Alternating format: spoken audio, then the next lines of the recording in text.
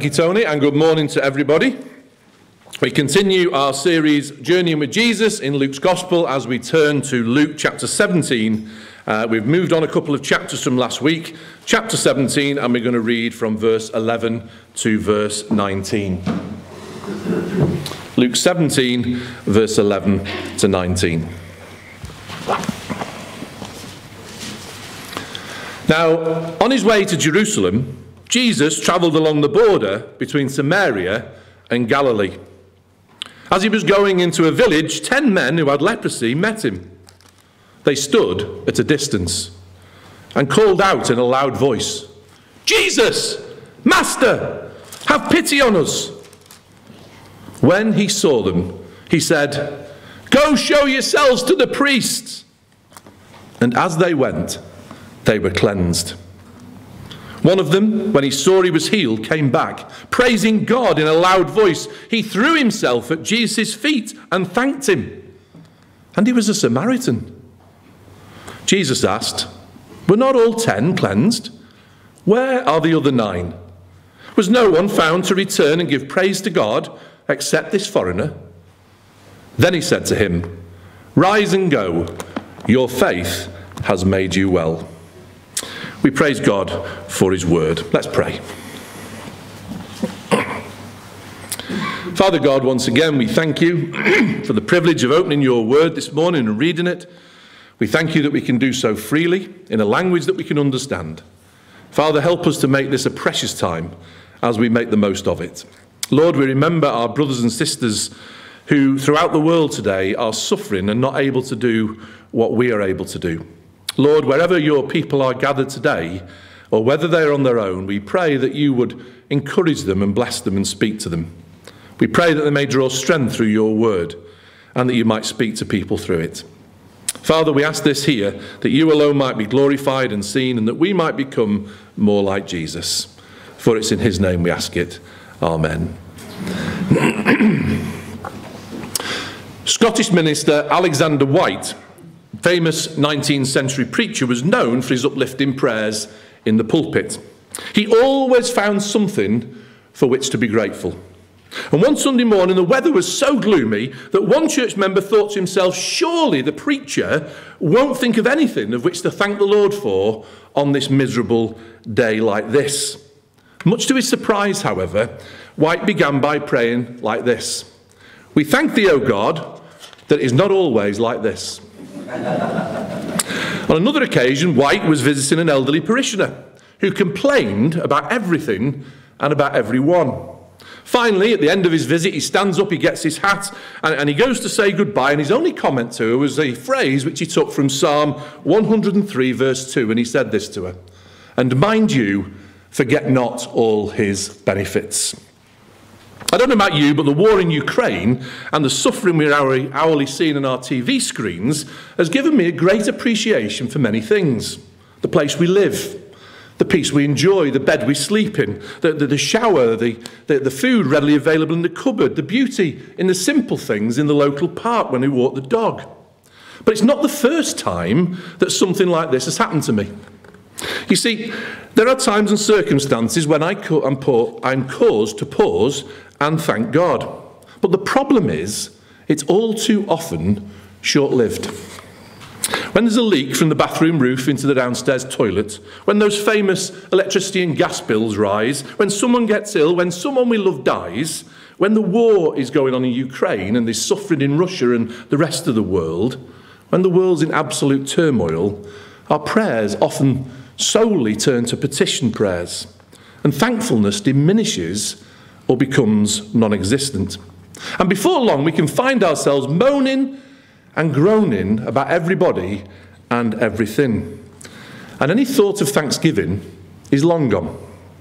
And yet, as Christians, we have got so much to thank God for.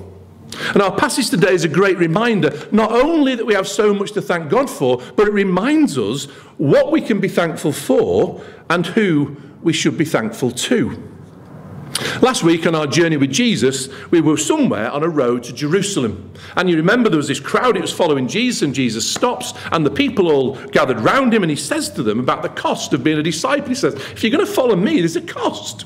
You're going to have a cost in your relationships. You're going to have a cost, a sacrificial cost, as you take up your cross and follow me. And he says, and before you set out, I want you to weigh up the cost. Don't follow me if you've not weighed it all up first. And then he talked about being salt, and we say that there were certain aspects of salt that we could be in the world, that we could live like salt as we went out, having counted the cost.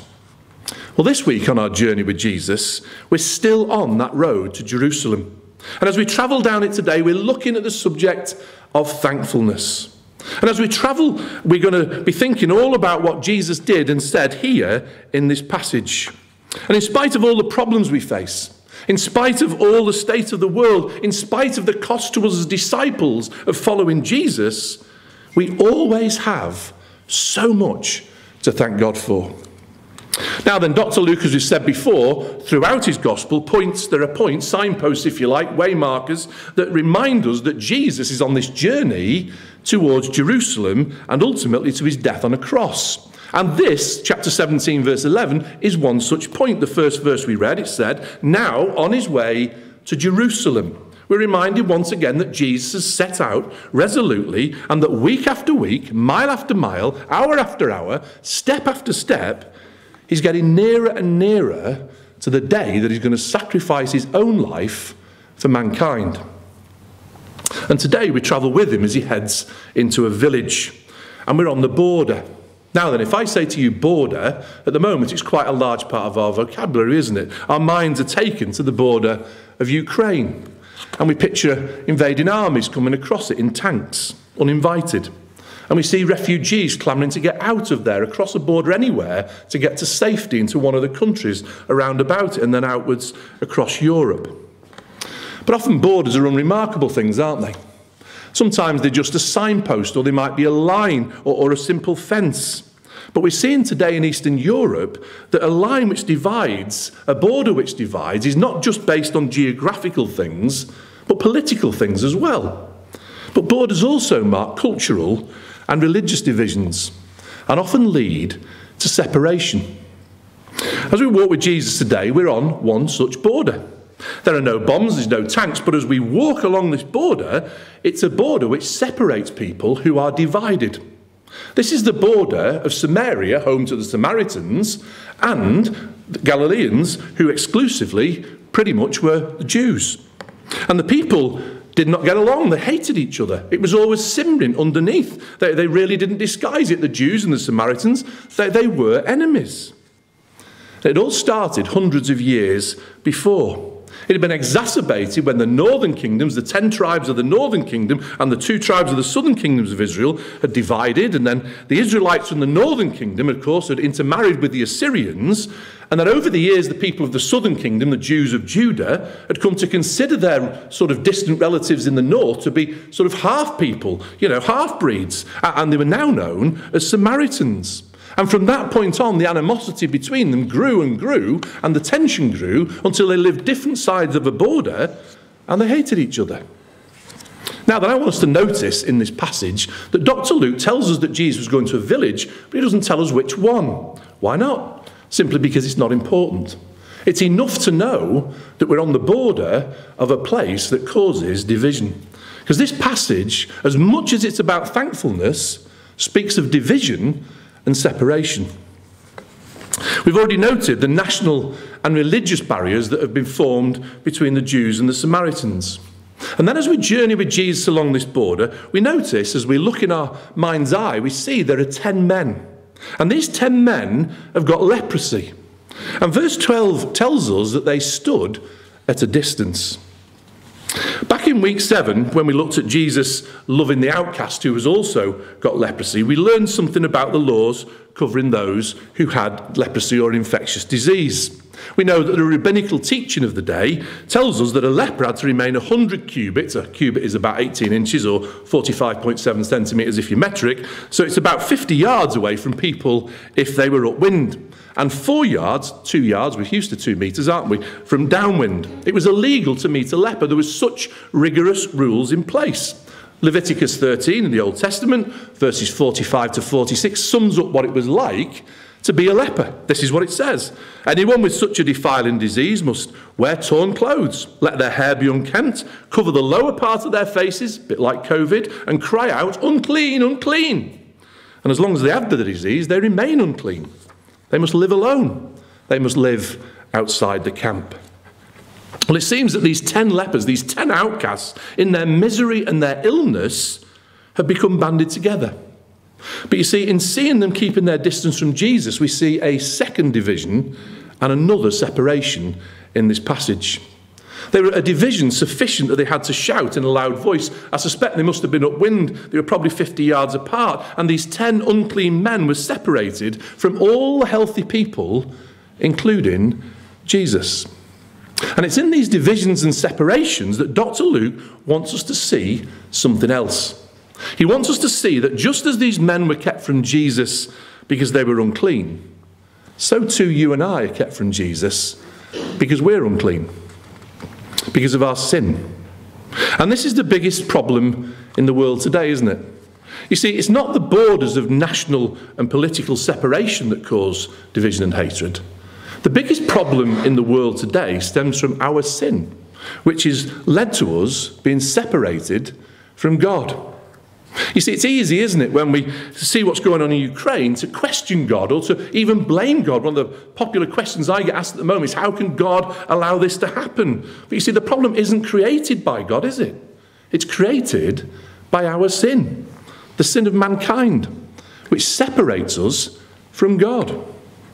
And these 10 outcasts, they come to Jesus, and from a distance, they shout, Jesus, Master, have mercy, have pity on us. Now, these men, they'd heard about Jesus. They even knew his name. And they know that Jesus healed people. They'd probably seen the miracles themselves. They knew that Jesus could help them. They were in a pitiful state. And they asked Jesus to take pity on them. And they came. And they came possibly as close as they were permitted under the law in hope. And they cried out to Jesus. Do you know, this week, you may have heard it yourself, I've heard on a number of occasions on the news, reporters and politicians finish interviews with people from Ukraine or Russia or wherever else it happens to be, or even their own correspondents, and they finish the little section by saying, our prayers are with you. Our prayers are with you. Now, I don't know if these people are Christians or whether they've got any faith or whether they've ever prayed before in their life. But it's often the case, isn't it, that when trouble comes into our life, suddenly people start praying and turn to God. When they're in a pitiful state, they say something other than themselves. They come as close as they dare to Jesus, and they cry out, Lord, stop the war in Ukraine. Lord, help the refugees. Or perhaps more personally, Lord, heal my illness and restore my health. Or Lord, heal the division and restore my broken marriage. People who don't know God suddenly find themselves crying out to him. Picture the scene. Imagine we're there this morning. It's border country. There's a village just down the road. We're about to enter into it. And there's 10 lepers who are isolating together just over there. A crowd's gathering nearby because they've heard this shouting going on from this group of lepers even.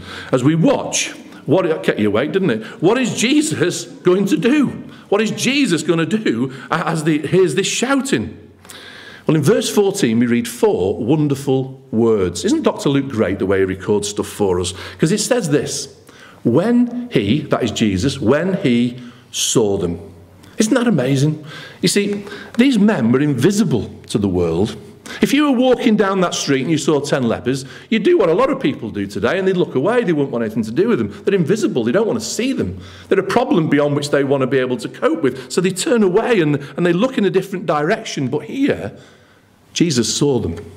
He looked and he saw them. He didn't look away. He didn't overlook them. He didn't run away from them. Friends, as we pitifully cry out to God about Ukraine or about our problems, God doesn't overlook people who cry out to him. He sees them. He sees us. He sees whatever state we find ourselves in. And no matter how much sin is in our life, Jesus sees us and he sees our need. And Jesus responded to the 10 lepers. He shouts back to them. He says, go show yourself to the priest. Now then, in week 7, we took note, didn't we, of what the priest's involvement was with all of this. We also saw how Jesus on that occasion with that leper didn't touch the leper. Sorry, he did touch the leper, yet he didn't have to heal him.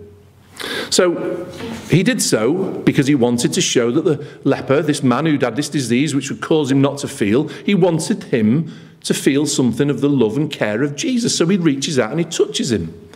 And we said that was a wonderful thing that Jesus did. But here, Jesus didn't go near them. There's probably 50 yards between them.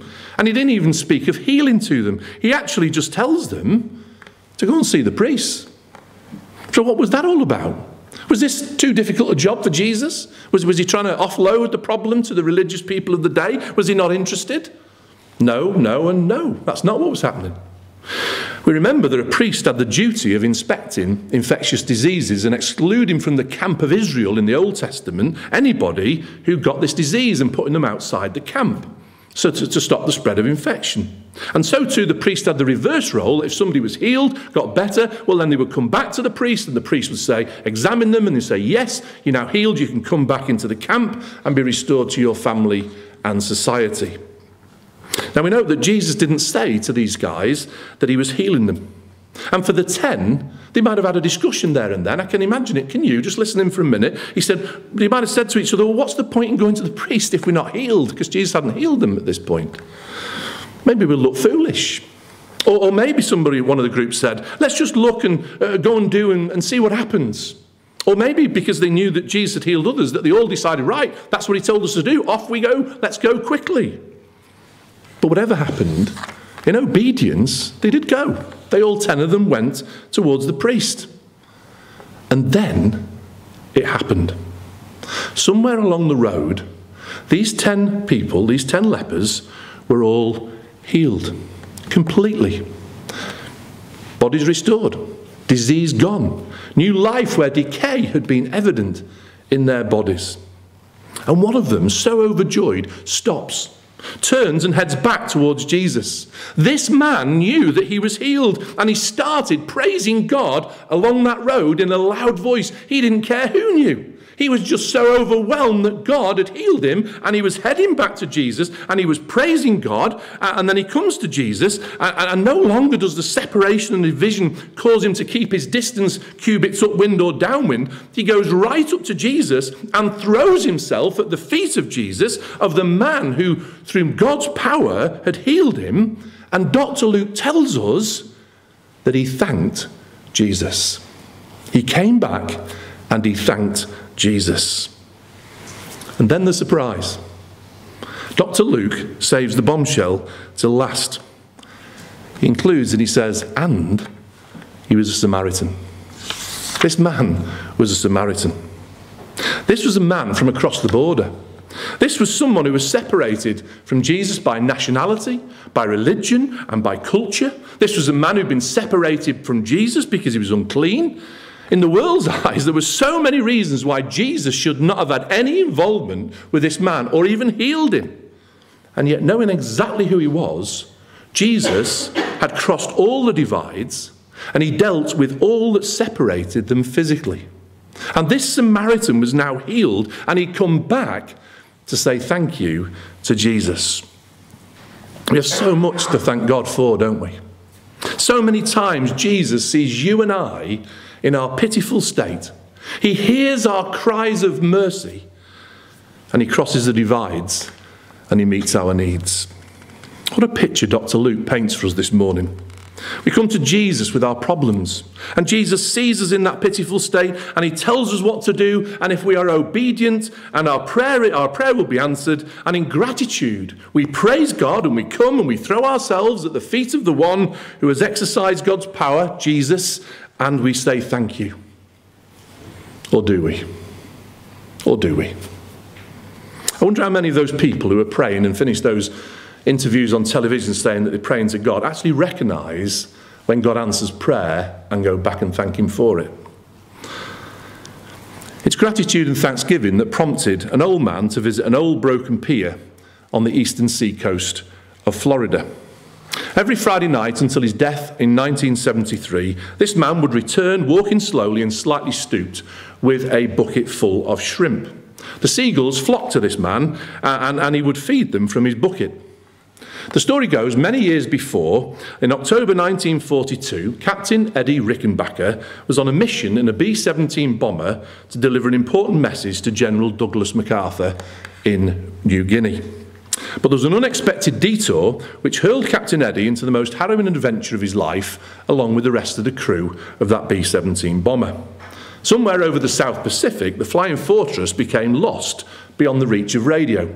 Fuel began to run low, and the crew together decided they were going to have to ditch the aircraft and go for the life rafts. For nearly a month, Captain Eddie and his companions would fight the water, they'd fight the weather and the scorching sun. They had many sleepless nights, and they were recoiling against the giant sharks, ramming against the rafts. The biggest raft was apparently 9.5 feet long by 5, and the largest shark they saw was about 10 feet long. So they were outgunned by the size of these things. So they got plenty of opposition as they floated around the sea. But of all the enemies that they had out there, and as they floated around for that month, the most formidable was starvation. All the rations had gone, or they'd been destroyed by seawater. And by day 8, they were starting to feel the effects. It was going to take a miracle to sustain them. And then a miracle occurred. Cherry, that was the B-17 Captain William Cherry, this is the words of Captain Eddie now, read the service that afternoon. And we finished with a prayer of deliverance and a hymn of praise. There was some talk, but it tapered off in the oppressive heat. With my hat pulled down over my eyes to keep out some of the glare, I dozed off. Something landed on my head. I knew that it was a seagull. I don't know how I knew, I just knew. Everyone else knew too. No one said a word. But peering out from under my hat brim without moving my head, I could see the expression on their faces. They were staring at the gull. And the gull meant food, if I could catch it. Well, as we say, the rest is history. Captain Eddie caught the gull, its flesh was eaten, and its intestines were used to fish, for bait for fish. The survivors were sustained, and their hopes renewed, because a lone seagull, uncharacteristically a long way on its own, away from home, landed on this guy's head. It offered itself, as it were, as a sacrifice. Captain Eddie, as we know, of course, made it, because there he was telling the tale. And we now also know that he never forgot. And he was also always thankful. Because every Friday evening, about sunset, on a lonely stretch along the eastern Florida seacoast, you could see an old man slightly bent with white bushy hair and bushy eyebrows, slightly bent, carrying his bucket of shrimp to feed the gulls. To remember that one, on a day long before, who gave itself without a struggle. How often do we thank God for what he's done for us? For the sacrifice that he made in sending Jesus? How often do we give thanks to God for that sacrifice that he made? How often do we return and throw ourselves at the feet of Jesus, the one who saved us, and thank him? The one who, on a day long past, gave himself without a struggle. Well, Jesus had some questions, didn't he? There was only one had returned, and he had 3 questions. He said, "We're not all 10 cleansed. Where are the other 9? Was no one found to return and give praise to God except this foreigner?" So what did happen to the other 9? What happened to the other 9 who didn't return? Well, first of all, we can surmise that some of them were Jews, because that seemed to be where he was sending to the priest. All 9 may have been Jews, but there was certainly one Samaritan, we know that. And it may have been that the misery of the disease had bound the Jews and the Samaritans together. They were in border country, they all had leprosy, they couldn't be with their families, they might as well be together. We don't know. But we do know that they all walked off and they all got healed. Jesus sent them off to the priest, and there's nothing to suggest that there was only one healed. They were all healed. So the question we need to ask is, did they go to the priests as atheists, as if they were going through the motions, that they'd been healed and they needed to complete the ritual of the law? Or did they go there as good Orthodox Jews, praising God along the way and thanking him for all that he'd done? We don't know. But what we do know is that Jesus is not happy with either of those responses. Neither of those responses was acceptable to Jesus. You see, Jesus wanted more than general, vague thankfulness. The powerful work of God had been manifested through Jesus. And the expectation from Jesus was that all 10 would return to him. You know, it's bad enough, isn't it, when people fail to thank God for the blessings that are evident around us in the world today. But this was even more sad than that, more critical than that, more serious than that. You see, this miracle had happened, and the real point of it was that those who had been healed were to see what was obvious, that this was the work of the Saviour. This was the work of the Messiah, the Son of God. And his purpose was to point them to Jesus, because the miracle was going to be greater than just their healing. This was about them returning in faith to Jesus and receiving through faith salvation and eternal life. You see, they'd accepted the physical healing, and maybe they rushed off to the priest and to the family. Who can blame them? They could have been 20 years without them, and they separated and got on with their life and didn't think to go back to Jesus. But the problem was, this was all temporary. Their bodies would get ill and decay again. What mattered was salvation, forgiveness, and eternal life. Salvation, eternal life, and the kingdom of God had come within their reach. But their thankfulness for their physical healing didn't extend to anything beyond that. They walked away. And as far as we know, they never came back to Jesus. They walked away, and as they did, that separation, that division got longer and longer with every footstep they took away from Jesus, and they missed out. They missed out on the real blessing. By contrast, the Samaritan, well, he'd been healed. He comes back and Jesus says to him, "Rise and go, your faith has made you well." Well, these words indicate something more than him just being made physically well. This is a phrase which means he was forgiven. He was restored. He'd become a Christian. This was something different than had been said to the other 9. All 10 had been healed physically. This was something special for this guy who'd come back. This man who'd been separated from Jesus on so many levels returned and gave thanks. And as he did so, Jesus forgave his sin, and he was completely restored to God through Jesus. All barriers gone, all separation disappeared, a man unclean from the other side of the border, healed, restored, forgiven. He had so much to thank God for. And so do you and I. You see, those who come to Jesus in faith and thanksgiving always go away with so much more than they could ever have hoped or imagined. But all of God's gifts are meant to lead us in thankfulness to Jesus. It's why, even with war in Ukraine and sanctions in Russia, when the world is in a mess and our health is not what we want it to be, when life seems to be unfair, when the gas and electricity bills are going up, that we can still be thankful to God. Because whatever else is going on in the world or in our lives, we have so much to thank God for.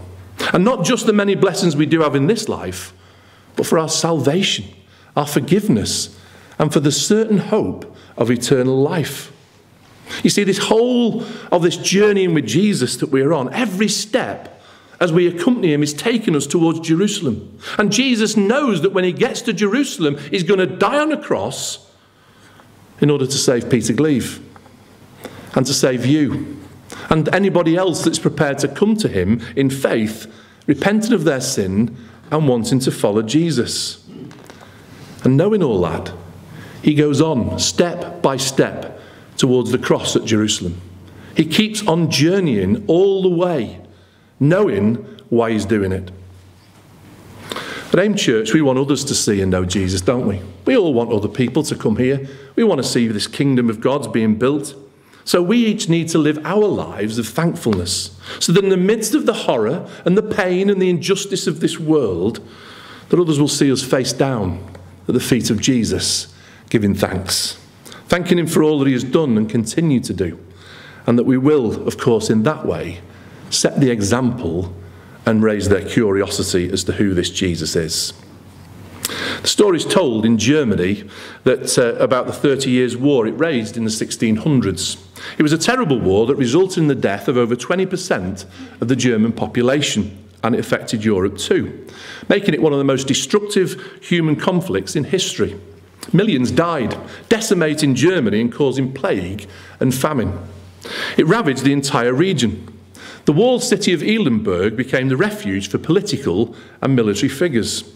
But the result there was overcrowding, and of course when you got overcrowding there was pestilence and there was famine, and then the armies that came, they overran the city 3 times, and Pastor Martin Rinkart did everything he could to show the love of God to the refugees which kept flooding through the city walls. His home was a shelter for the victims, even though he was often hard-pressed to provide for his own family. During the height of all this, there was a severe plague in 1637, and Rinkart was the only surviving pastor in the entire area. He performed in that year 4,000 plus funerals. On occasions, he was doing 50 funerals a day, including that of his own wife. At last, in 1637, only Martin Rinkart, of all the Christian leaders, was left. And it was a time of great despair and discouragement. But the Germans looked to Pastor Rinkart as their leader. And people were amazed that he never fell ill, even when ministering to so many sick families and refugees. God was protecting him for such a time because the Swedes came once again and they surrounded the city and they demanded a ransom equivalent to about $30,000. This is back then.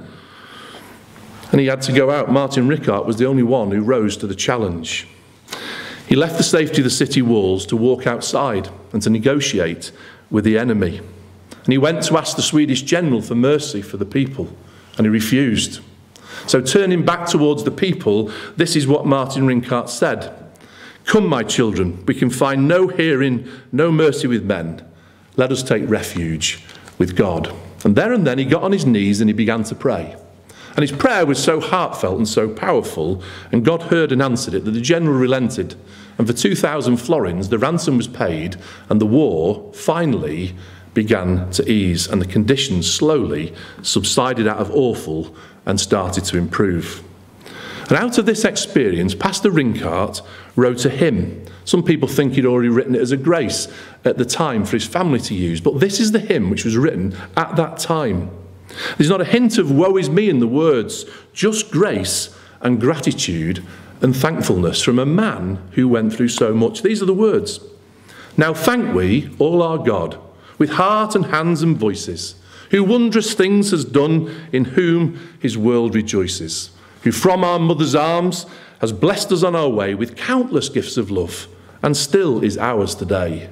Oh, may this bounteous God through all our life be near us, with ever joyful hearts and blessed peace to cheer us, and keep us in his grace, and guide us when perplexed, and free us from all ills in this world and the next. All praise and thanks to God the Father now be given, the Son in whom he reigns with them in highest heaven, the one eternal God, whom earth and heaven adore, for thus it was, is now, and shall be evermore."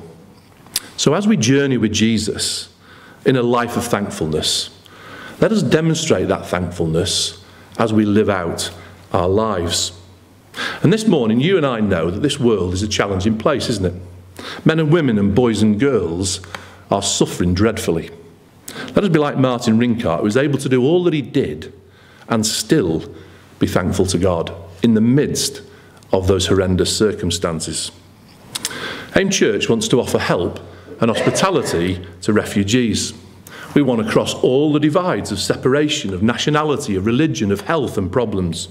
And this is going to need to be a whole church effort. We're going to need to open our homes to refugees. We're going to need to support those who are able to open their homes and to the families and the people who come here. It's going to mean that we as a church have to sacrifice. We may have to do things that we don't want to do. It might be costly. Well, it will be costly, physically, emotionally, financially, and even spiritually. But in thankfulness to God for all that he's done for us, we can do this for him together as a sign of our thankfulness. On Wednesday, some of them were sharing the U version of the Bible gives you a daily verse, and on Wednesday I was praying about all this, and the verse for the day was contained in these 3 verses in 1 John 3 verse 16 to 18, which says this: "This is how we know what love is. Jesus Christ laid down his life for us, and we ought to lay down our lives for our brothers and sisters. If anyone has material possessions and sees a brother or sister in need, but has no pity on them, how can the love of God be in that person? Dear children, let us not love with words or speech, but with actions and in truth. Friends, if we're going to be like that one leper who returned, we know Jesus as our Saviour. We realise that the journey he went on, he did so for us. We also know that you and I are unclean, separated from God, and it was the love of Jesus sacrificing himself that saved us.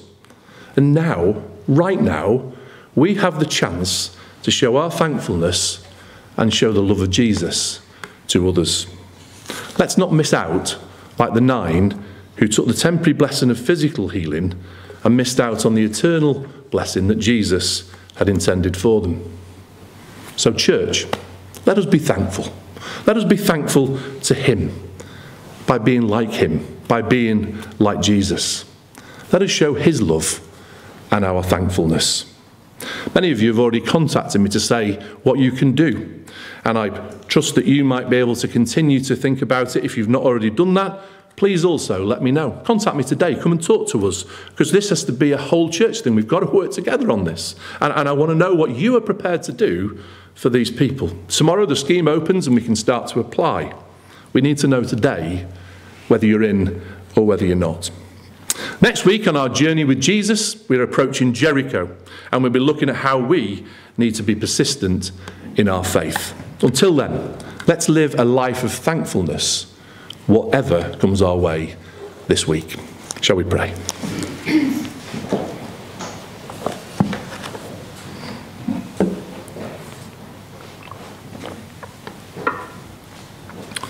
Father, we, your church, here in Appleton, we want to serve you. We want to say thank you to you. So we each come this morning, bound together by the love of Jesus, to thank and praise you for the love which you have shown to us. Thank you that Jesus died in our place on a cross at Calvary. Thank you that he shed his blood that we might go free. Father, we know that we are sinners saved by grace, and we want to find new ways of showing our thankfulness to you and expression of our worship by serving you in the world today and showing others by being like Pastor Rinkart and getting on our knees and asking for your help and praising you and showing the world what you can do. Father, help us this week. Help us not to be found wanting. Help us not to be like the 9 who took the temporary blessing and disappeared. But Lord, let us be like the one who returned, who crossed all the divides, who committed his way to Jesus and Jesus blessed him. Help us, Lord, to go from this place today united as a church, to help each other, to show our love for each other and your love to each other, that we might be a community that is loving and kind and caring and welcoming. That, Father, we might be prepared for all that's ahead of us, the difficult days which we're going to encounter. Lord, I pray that we would be a people who welcome refugees, who, Lord, give them the hope, give them the care that you gave to us. Lord, we pray that this church might be a shining light, a beacon for you in this country. That, Father, we might do our bit and beyond to help these people. And through it, Lord, we pray that you would be glorified and you'd accept it as part of our gift of our praise and our thankfulness for what you have done for us. These things we ask in your name. Amen.